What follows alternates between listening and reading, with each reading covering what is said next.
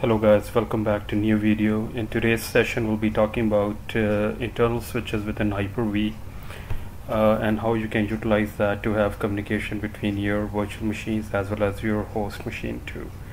Now all those new people and especially the new student who want to create an environment and want to test different options within Hyper-V and create their own domain controller as well as Active Directory or anything else they want to test. The first hurdle they find in the network connectivity is that how they can have communication between their host as well as VMs. The best way to do that is to create the internal switches, and that's what we'll be talking about today. Now I already have Server 2012 installed on this machine, and I have enabled the Hyper-V, and as you can see that I have opened the server manager and I'm on the Hyper-V manager.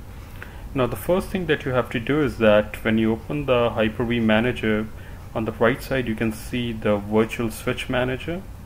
So you will select that, and you can see that there are different options what type of virtual switch you want to create, and there are three options within Hyper-V. You can have external, internal as well as private. Now the difference between all of them is that if you create an external switch, it will let you to, or you can have via this internet on your VMs as well as your host machine.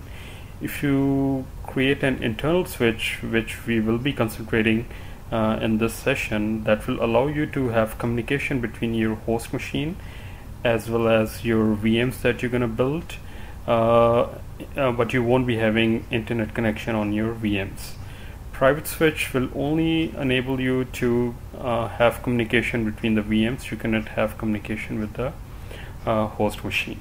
So these are the three important differences. Now to create the switch, and specifically talking about the internal switch, it's very easy. You can highlight the internal switch and you can create virtual switch. You can hit that and you can give the name accordingly. Now as you can see that I have already created the internal switch. Its name is INT switch for testing, so that's what we'll be using it for. So since I have already created, I will come out of this one. But just to recap again, you will go to the virtual switch manager, click that, and in the create virtual switch you will highlight internal switch and you will hit the button for create virtual switch. Since I have already created it, I will come out of this one.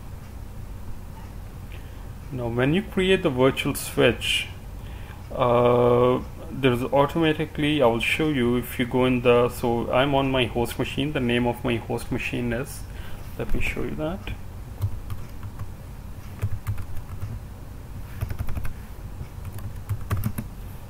Is HV1. So when you create internal switch, let me go to the adapter property. So I'll open Network and Sharing Center, go to the change adapter setting. As you can see, the virtual Ethernet internal switch for testing is already created. So what you have to do is that you have to give a static IP address in this case. So you'll highlight this, you'll right click, go to the properties. Just remember that I'm on the host machine adapter setting, and you will select the IP version 4, highlight this, and under the properties you'll go. Now you have to give a static IP address. So as you can see that I have given 192.168.101.10, but if you're creating for the first time, you'll see something like this one, but you have to give a static IP address. So you'll give, say, you feel free to give anything.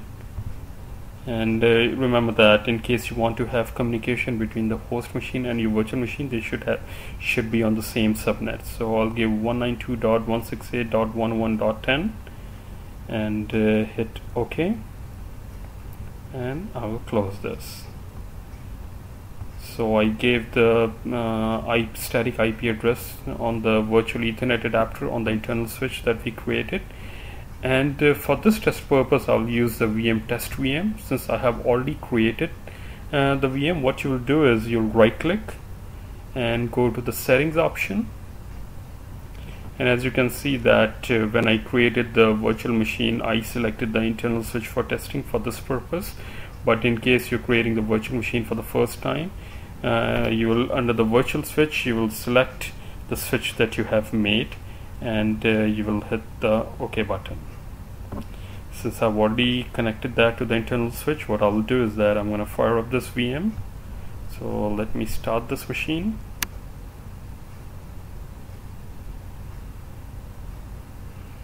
And hopefully I will be able to ping from my host machine to the VM and then vice versa. So the VM is starting.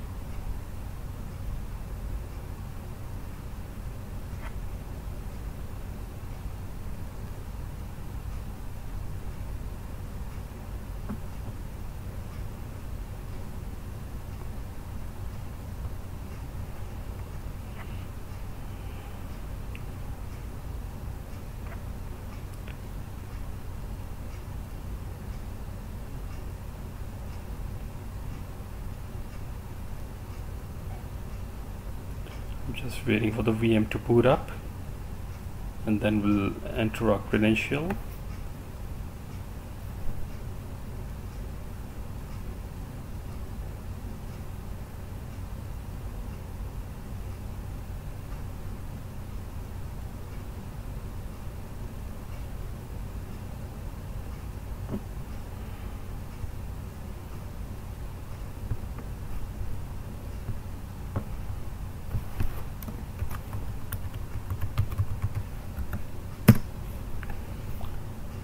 So I'm logging on to the machine now, the test VM.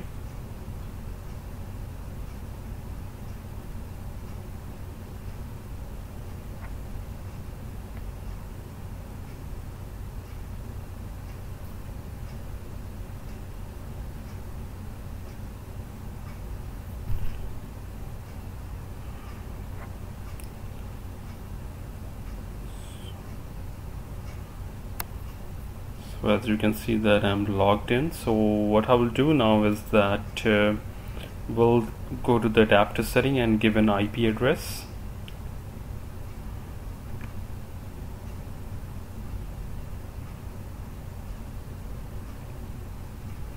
Right click and open Network Ensuring Center.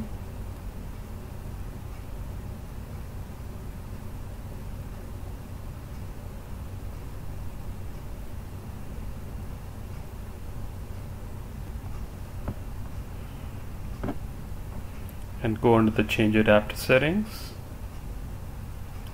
and you right click and go to the properties.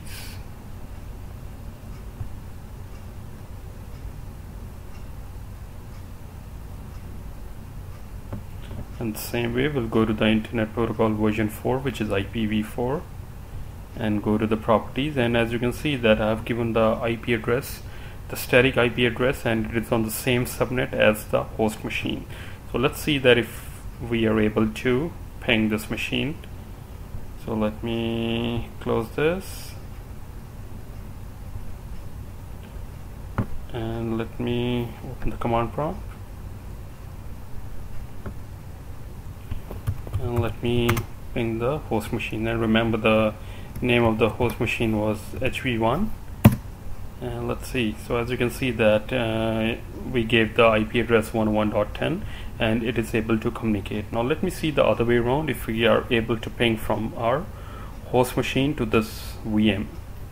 So let me open the command prompt on the host machine and let me ping.